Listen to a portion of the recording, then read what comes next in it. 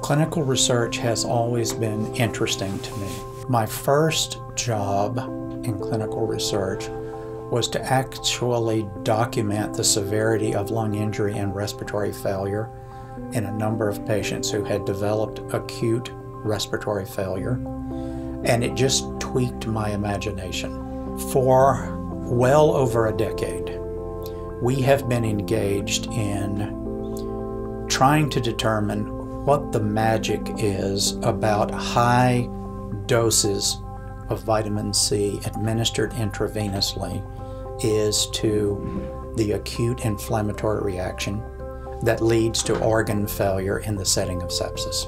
After accumulating a great deal of preclinical information, we took it into the hospital, administering high-dose intravenous vitamin C to patients with severe sepsis, septic shock, and acute respiratory failure. Over the course of this trial, we did not find a difference in organ failure with vitamin C like we had in our first trial. But what we did show is that vitamin C had a dramatic effect on patient survival. And I feel that clinical translational research is very important. And here at VCU, we are maximizing clinical research through the many trials that are currently ongoing to help save life.